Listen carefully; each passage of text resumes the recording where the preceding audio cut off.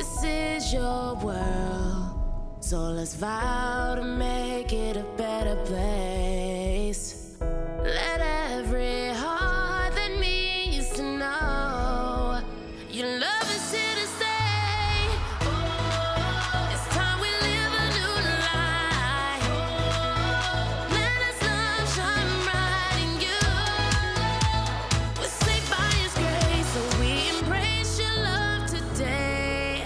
We are changed.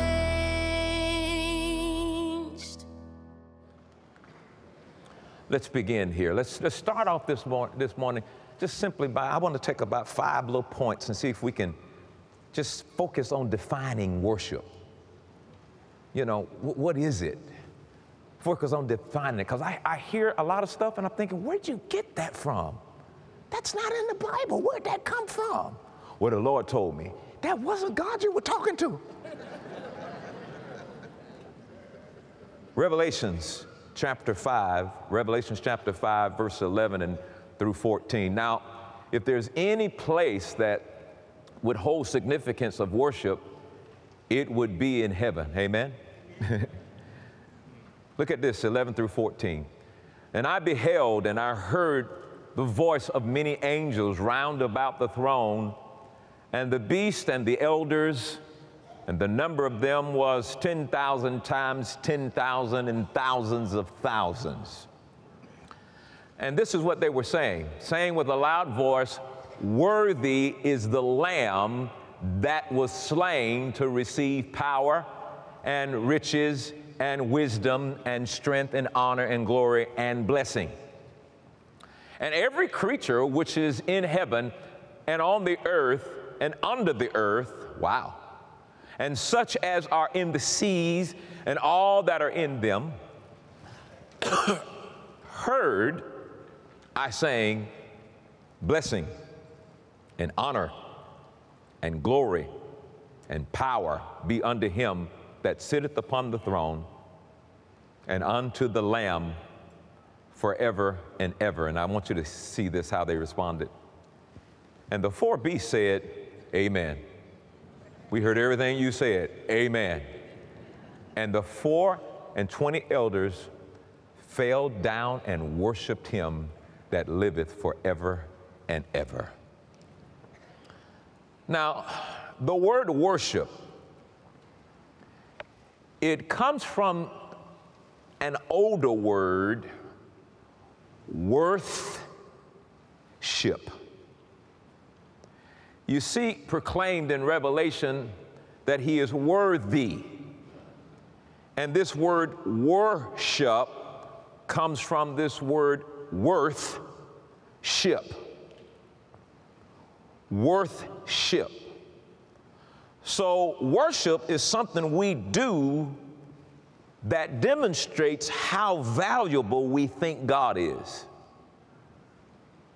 It's something that we do that demonstrates how valuable God is. It means to highly value, to highly adore, to highly reverence. There's a value on Jesus. Worthship. It means to ascribe worth to God, to consider him as worthy of value, or maybe the ultimate value of our lives. And in some ways, it means to express to him our sense of worth and value that we have of him. Worship. Now that does not come from something that somebody just made up. It's what is this worth? You go into a place in your house and you have certain things of praise to see how much it's worth. How much is God worth to you? What's the value you assign to him? Worship that does not come from the heart is vain. Worship that does not come from your heart is empty. It's not authentic worship. In fact, if it doesn't come from your heart, it's no worship. Let's look at Matthew 15, 8 through 9 in NLT again. Worship has to come from your heart, or it's not worship. Wow, that's heavy. He said, these people honor me with their lips, but their hearts are far from me. Their worship is a farce. Now you have to pause when you see something like this. Their worship is something considered a waste of time. Whose worship? People who move their lips, but it's not coming out of their heart. He says their worship is a waste of time. He says their worship is no worship at all. He said it's a farce. When something's a farce, it's empty or patently ridiculous act. An empty, patently ridiculous act. It's considered a waste of time. It's considered a joke. He's saying a person that moves their lips, but it doesn't come out of their heart, their worship is a joke. It's considered a waste of time. I do not want to go to heaven, see God, and know I did all of this stuff in church, and he said it wasn't even worship. He said we were sitting up here the whole time wondering, what are they doing?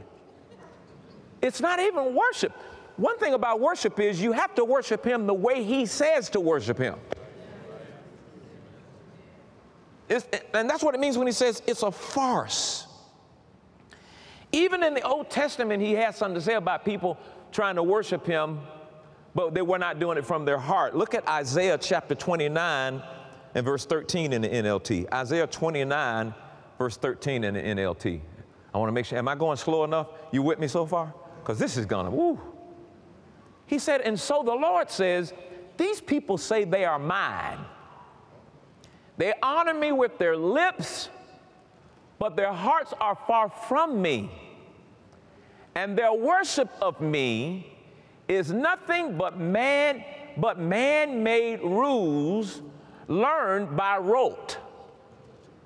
Now, what is rote? It means all of the things that they're doing was man-made, and they're doing it mechanically. They're doing it because they have done it in such repetition. They're just doing it because you've always done it. The word rote literally means learned by routine or repetition. It's mechanical. So he says these people are worshiping me, and it's mechanical. They're worshiping me because they've just got used. It's just been repetition. It's just been repetition. It's just been repetition. And the repetition has gotten them to think that this man-made rule, he said it's nothing but a man-made rule. You would be shocked of the man-made rules that we even do in our church service. And we don't know where it came from. It's man-made church, man-made worship. And we think, boy, we're really worshiping God. And God's like, you're really wasting your time. None of this is coming out of your heart. It just looks like it because of your repetition in doing it. It's mechanical. There's no way I want to do anything and it's mechanical. I don't want to do anything and it looks like it comes out of my heart. You know, if I got on my face right now and just lay stretched out, it looked like it came out of my heart. And still the question remains, did that come out of your heart? How many times do you do that at home? How many times do you fall on your face and stretch out like that on the home? It could be, but this is something for you to judge yourself with. I can't judge you on that because I can't see your heart. but God weighs the heart. And I'll never be able to say whether or not you were worshiping God out of your heart. I can't say that. And nobody else can. But you know if you were or not. Amen. Amen. And if you do things, is it out of repetition that you're doing it?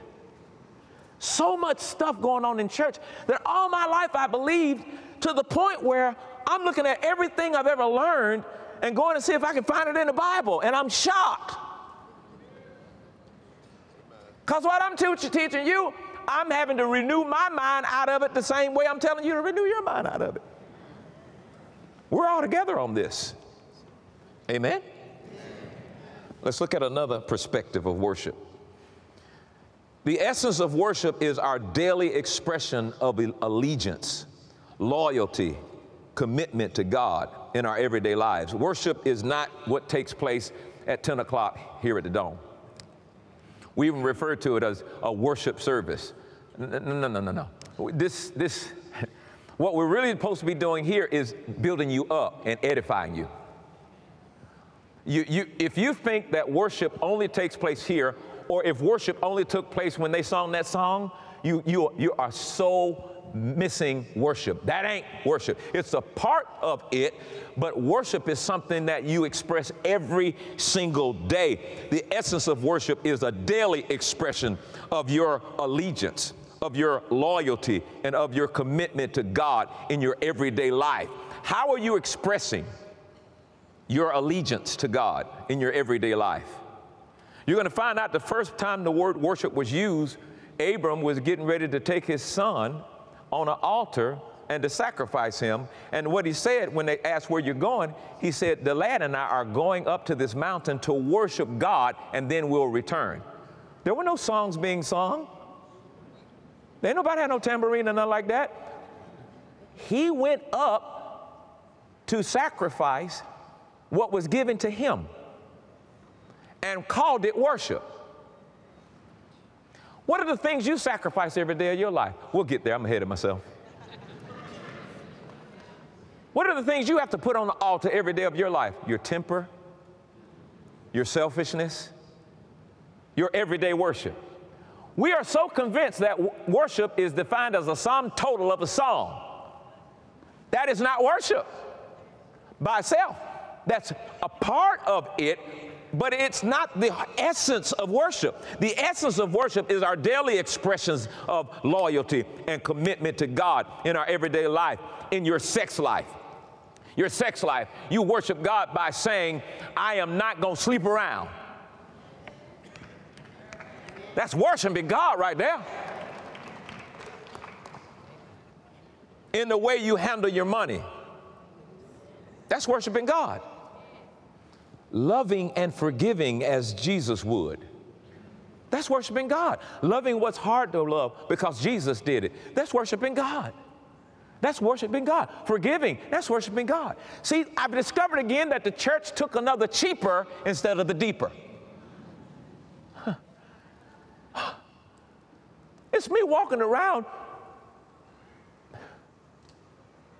living a life by the example of Jesus Christ. That's worshiping. Look at Ephesians 5:1 and 2 in the NLT.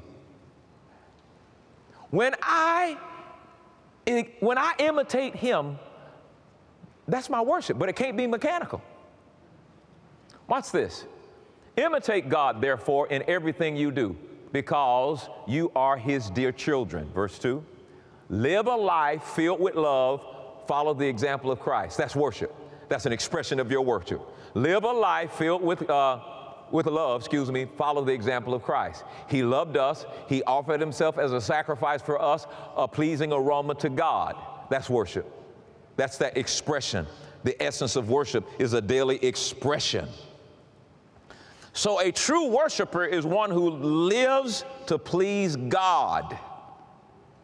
A true worshiper is one who lives to please God, whose lifestyle reflects that two-way relationship with him. In other words, we know you know God for real, though, because we see that you're living a life to please God. And I'm talking about every day. The sum total of your Christian life should not be when you come here. When you come here, it's a building up time. What are your expressions like? Are you living life to please God? A true worshiper is one who lives to please God. Do you want to please God? Watch this. Or do you want to please self? Because that's going to be your battle. Is it about pleasing God or is it about pleasing self? True worshipers go after pleasing God. Their lifestyle reflects that two-way relationship with Him. You can tell, you know, you have to have a two-way relationship with Him. You gotta minister to Him and He ministers to you. You know Him, y'all walk together, y'all got fellowship together. Then this is not gonna be a problem. This is only gonna be a problem when it's mechanical. Now you gotta play church. Now you gotta act like you know Him. It shouldn't be an act, it should just you be, because you have a relationship with Him, for real. Look at Hebrews 13, 15 and 16 in the NLT. Hebrews 13, 15 and 16. And this is my foundation for the next couple of weeks here. Giving you enough for you to go back and look at this and say, let me see if I can really put a hold on what worship is. He says, therefore, let us offer through Jesus a continual sacrifice of praise to God. All right? What is that continual sacrifice of praise to God? Proclaiming our allegiance, our loyalty, and our commitment to His name. Proclaiming our allegiance to His name. You pledge allegiance to the flag, but you won't pledge allegiance to Jesus. Are you listening to me? I remember every morning as a little boy, we would pledge. Now, back in those days, we would have a little short prayer and pledge allegiance to the flag. But now we're not pledging allegiance to your God. He's yours too, you just don't know it. He says, and don't forget to do good and to share with those in need. Oh, that's allegiance to Him, doing good and to share with those in need. These are the sacrifices that please God. And true worshipers please God. And so you see all this coming together? These are the sacrifices that please God. Worship is also a magnifying of God in our lives. It's an act that shows how magnificent God is. It's an act that reveals or expresses how great and glorious God is. Worship is all about reflecting the worth or the value of God. Making Him magnificent. I mean, when something is valuable, you want somebody to see it, don't you? Is God valuable? Who's seen that lately? Man, when you got on a nice watch and it's magnificence, you want to magnify that. You know, your sleeve is not that, it ain't short, but it's short this morning. It's short today. It's short now. But are you that way with God? I want to talk about how magnificent He is. I want you, when you come around me, that I always got something to talk to you about. Look at here. Look at what God did here. Won't He do it? Won't He make a way? Look at, we're showing everything else out, but we won't show Him out. Is He valuable to you? Or you just accepted Him to stay out of hell? It's got to go beyond this building, ladies and gentlemen. It's got to go beyond this building. If it doesn't go beyond this building, I don't know if you know what worship is. And I don't know if you'll ever know what worship is. It's got to go beyond this building. Amen. Even your singing, when you sing here, it's got to go beyond this building. Somebody said, I can't sing. Make a joyful noise unto the Lord. True worship, let's go to this angle and then I'll get started. True worship is our response to grace. Worship is the response of a man to the initiatives of God in grace. Look at Genesis 12 and 7. It's a response. It's a response to what God has already done. It's a response to His finished works. You got plenty of things to worship God over. A response to what He's already done. A response to His finished works. I thought this was so interesting. Here is Abram in grace. Then the Lord appeared to Abram and said, watch this. He's doing this, and and Abram didn't even deserve it. He says, I will give this land to your descendants out of grace. And the Bible says, and Abram built an altar there and dedicated it to the Lord who had appeared to him. Wow. He says, you give me land, I'm going to worship you. That altar is a symbol of that place of worship. When there's an altar built, it's supposed to be some worship that's taking place there. All right? Now, let's go to Genesis 22 and look at this. Genesis 22, verse 5 and 14, 5 through 14. This is the first place you see the word worship appear. The first place you see the word worship appear.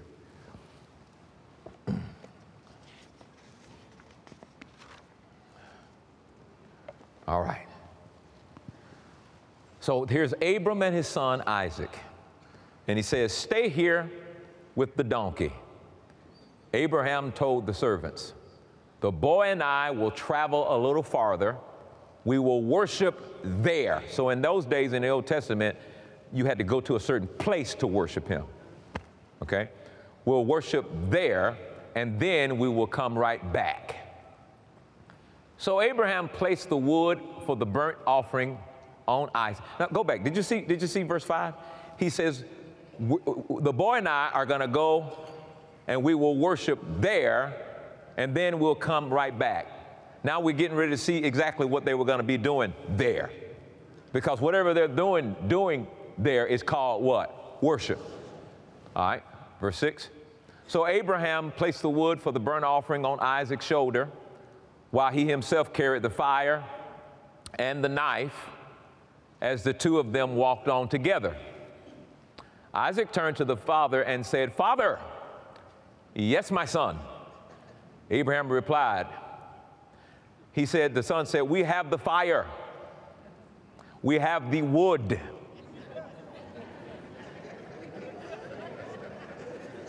You're talking about Abraham's faith. That boy had to have some faith too, didn't he? But where is the sheep for the burnt offering? Look at Abraham.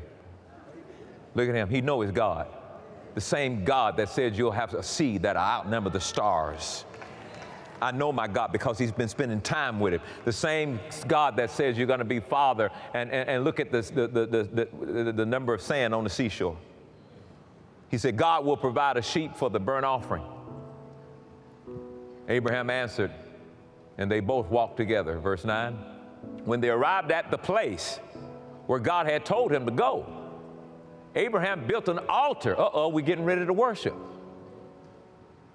And he arranged the wood on it. Glory. That's why it's got to come out of your heart. That's your altar. That's your altar. It's got to come out of here.